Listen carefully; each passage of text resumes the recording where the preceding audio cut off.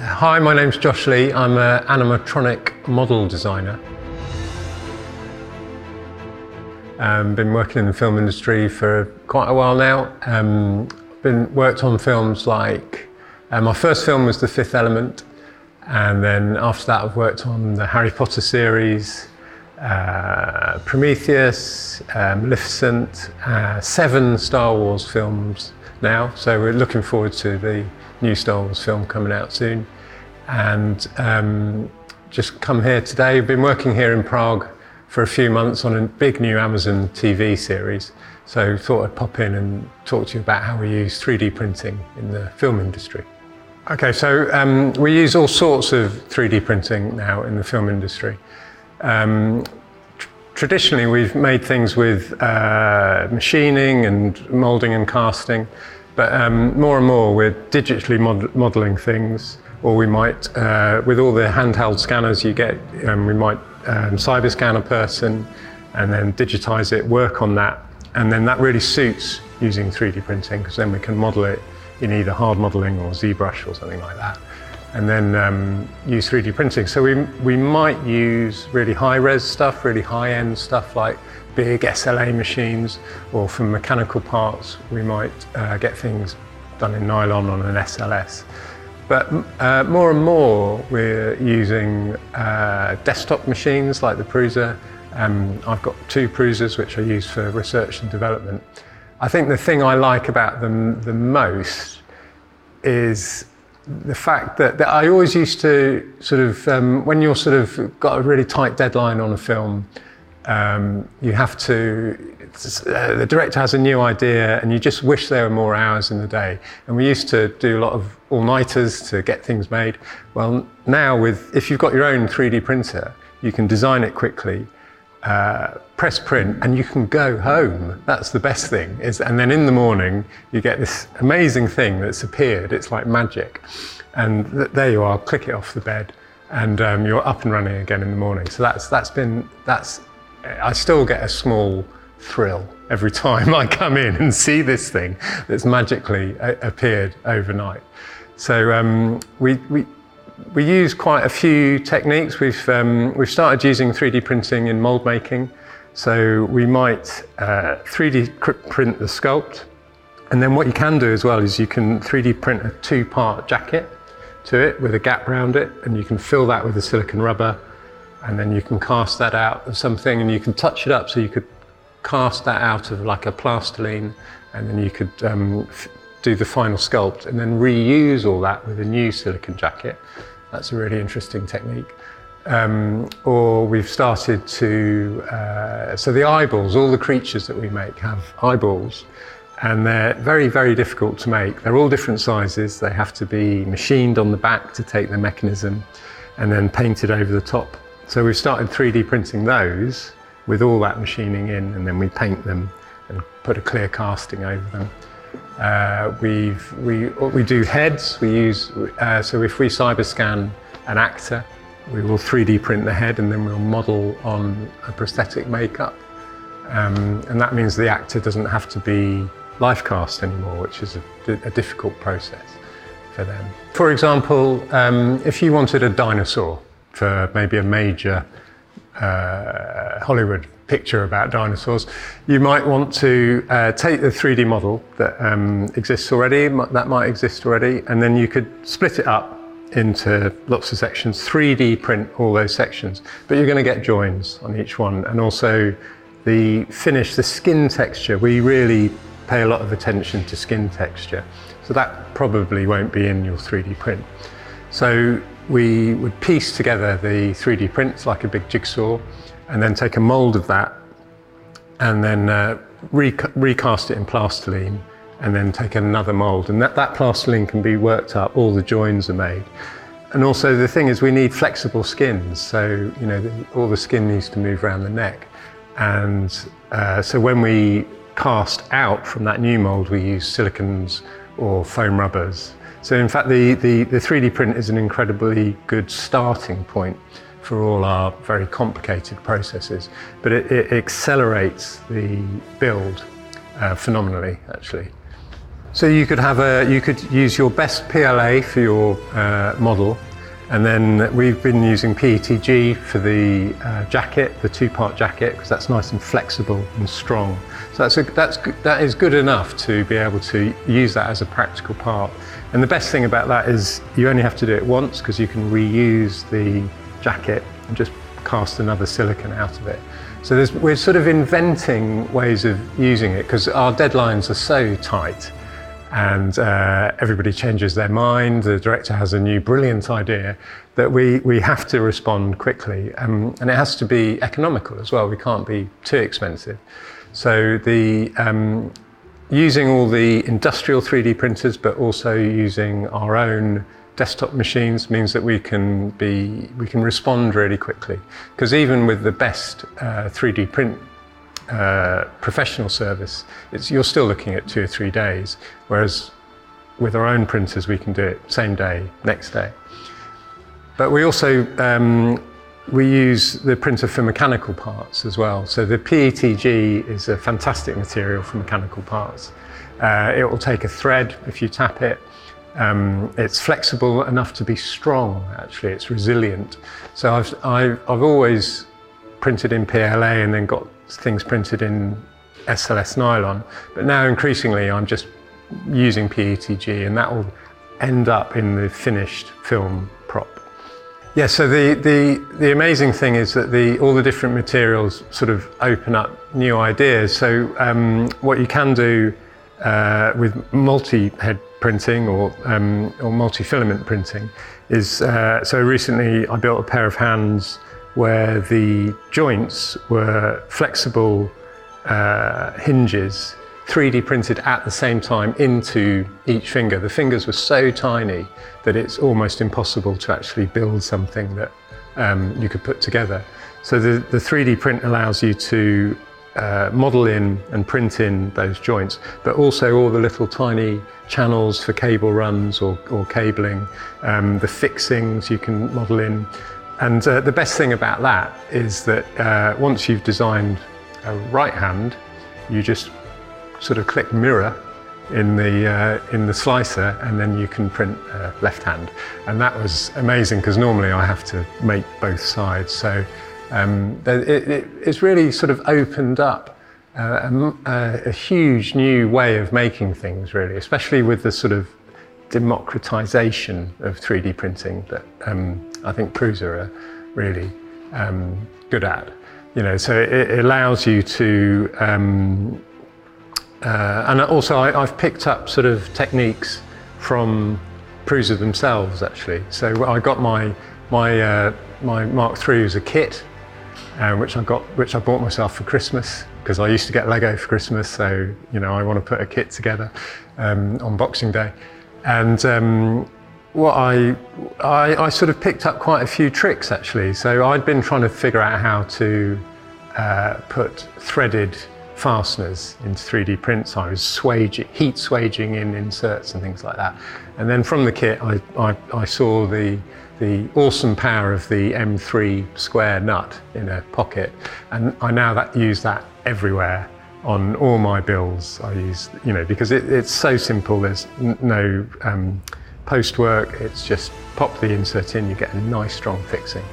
And also that's where I first came across PETG, actually, was by wondering what Prusa had printed these things in, because it seemed so strong. Also, you know, chamfering corners rather than radiusing them so that you get a nice print. I think all things like that. I think I learned all that from building the kit, actually, and now I sort of use all that in all my prints. The movie that started our experience was probably Prometheus, actually. We started to use it on that, but the one that we've really developed it on are on the Star Wars films. So at the beginning of those, so I built BB-8, and at the beginning of those, we 3D printed the masters of BB-8, and then we used silicon injection molding techniques to create all of those. But towards the end of Star Wars, I was actually 3D printing the whole BB, you know, not whole BB-8s, but the actual parts. So we sort of really developed it. on that, and we started to use it for mold making, started to use it for mechanical parts, just because there's very little time and we have to create, to populate a film like Star Wars with creatures, you need, and droids, you need a lot of stuff, and of course you can create a lot of stuff on a 3D printer very, very quickly and economically. The thing that I would like to see with printing is I'd like a large format FDM printer that works well, really, because we build, like, if you're going to build a dinosaur, you could tile it out of pieces this big, but that's a lot of work to split it up. So if they were just a bit bigger, and also a human head, we have to print those quite a lot. So bigger, I mean, there is a problem with bigger because the volume increases, not exponentially, but so the speed of it becomes a problem as you get bigger. But that would be, if there was, what I'd really like to do next is to have a farm at work, print farm at work, where we're, rather than using outside companies to use like industrial processes to make large prints, sort of this sort of size, I'd love to be able to have a farm at work where we could just print them, because then it's better for us because we don't have a problem with secrecy because it's all done in-house. Our deadlines are tight, like I say, so it'll all be done as quickly as it can be. And often, sometimes, even if there's a problem with a print, an outside company might reject it, but we would accept it because we know that we can fill it or file it. So I think that's the next thing, would be a large format farm. That's what I want to see. So it's really great for me because animatronics has made a sort of comeback in the last 8 years, really.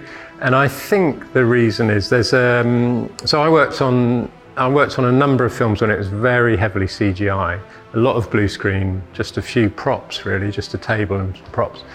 And there's a few reasons, really. The first reason is it's more exciting when there are animatronics on set, when there's a big set behind you. And that excitement of the crew and the actors, I think, sort of builds this sense of momentum which comes across in the film, actually. So if you're working with, I think you get a better performance from the actors. I think directors know that you get a better performance because they're reacting with something. It's also very difficult for the CGI guys, as soon as a real person touches an object, that's incredibly difficult to do in CGI, that sort of physics. And also there's a sort of reality to animatronics which sometimes you don't get in CGI. Sometimes you do, but sometimes you don't. There's sort of, all the physics works, things have momentum and weight, and also there's something quite charming about animatronics as well, which I think comes across. The other reason is we're cheaper. So we're still cheaper. So as soon as you do more than a couple of shots, it's expensive making animatronics, but as soon as you get more than a couple of shots, we're probably cheaper than CGI. And of course, the producers are always looking at balancing the books. So the good thing is that in the last few years, there's been this lovely balance come about between CGI and animatronics, where we'll build a puppet, but we're less constrained by having to hide people and hide rods, because the CGI has come on so much that they can remove all the people, and then if the character has to get up and walk across the room, they'll then take that over. We still can't do that as well as they can. So there's this great balance now to it, which I think really is making films look really great. I can't figure out why it is that, so animatronics seem to age better than CGI, and I can't really figure out why that is. I think it's something about the charm of puppets, really, and I think audiences are more willing to accept it. And I think it might be something to do with your eye knowing, or your brain knowing that the physics of objects works or doesn't work, and so we're constrained by gravity and momentum when we're filming, whereas sometimes they're not in CGI, certainly the older stuff. So I think somehow it does seem to age better. I don't know what that is. Yeah. The thing about a film set is that I think it's often quoted that it's $1,000 a minute for a film set. So if you keep them waiting on a film set, you will have someone standing over you going $1,000 a minute, $1,000 a minute. So the emphasis is on never holding them up, always being ready. So you've got to sort of preempt what they want, and also things have to be reliable. Things can't break. They will understand if they do occasionally, but I try and get at least 2 months of filming in before I'll admit to a breakage on set, because they just do not wait. It's a very high pressure environment, but good fun. Well, we have a whole department who do the electronics, so they build their own PCBs really, so it's all quite high-end stuff. That I think the thing that I've found recently is that you can make one object. So if you're making an arm, for instance, you might have the palm shape, and you can make a single object which is the skeleton underneath the skin, but is also mounting your electronics, mounting your servos, running your cables. If you get it printed in metal, that can be your heat sink as well. The thing that I've sort of come across lately is that these are almost becoming products now. It's almost, with all the 3D CAD and 3D printing and 3D scanning, that's all in our hands now as makers. I'm just a prop maker, and so all those industrial techniques are available to everyone, really. And so you can end up with incredibly sophisticated objects that just 5-6 years ago would have involved many different objects bolted together. And I think that's the thing that I've noticed recently. I don't get to keep any of the props, nothing. They're all, especially things on Harry Potter and Star Wars, they all become priceless, really. So, and it's my job to keep them. Once I've built them, I protect the look of them. I make sure they don't get photographed, because there are paparazzi trying to photograph these things during filming. I keep it a secret for years, and then I make sure they're secure and give them to the production. And some of them, I mean, it's really nice. Some of them end up in museums. That's incredible. Something that you've made ends up in the Smithsonian. That's amazing. But I don't have a single thing that I've made. It's a very strange existence. Again, all those designs belong to the production company that I'm working for. So, and to be honest, after a year of filming, I've had enough. I think I've built, last count, I think I built 28 different versions of BB-8. So to be honest, I don't really need one of my own.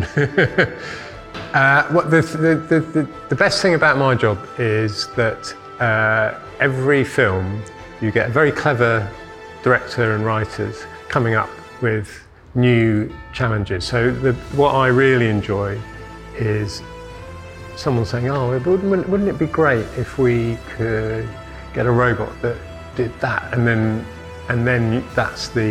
it's like being given a puzzle, and then you have to work that out. So I really enjoy just getting those puzzles from the director, from the writers, and figuring it out.